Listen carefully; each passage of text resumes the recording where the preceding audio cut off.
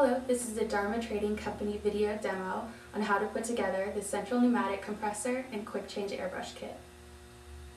These are the pieces that come with the compressor. Here's the compressor itself, the PSI pressure gauge, the hose for the compressor, Teflon tape, and adapters. These will be at the bottom of the box, so make sure you look at the very bottom.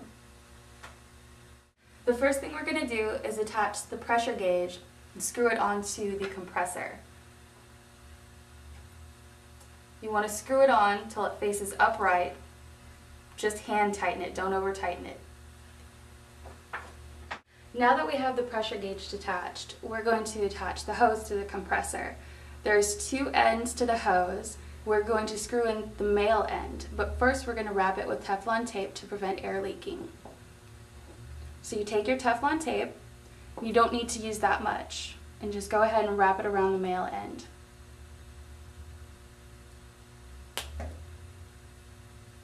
And this is where you screw in the hose.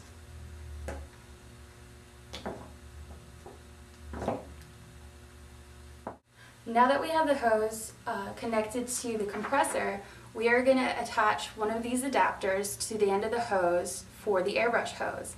There's two size adapters and they are meant for different size airbrush hose. This one that has a larger side and a smaller side is meant for the quick change airbrush. So the first step is to take off only the top piece from the hose,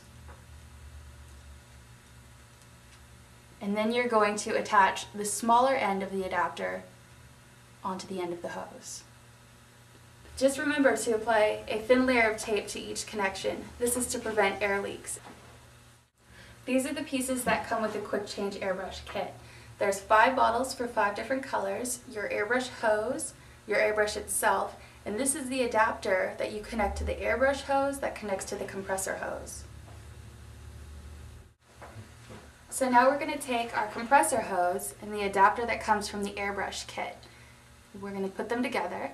Now remember to put a thin layer of Teflon tape on each connection. Now this hose is different.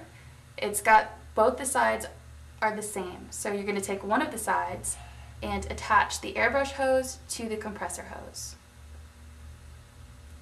Make sure they're nice and tight so there's no air leaks.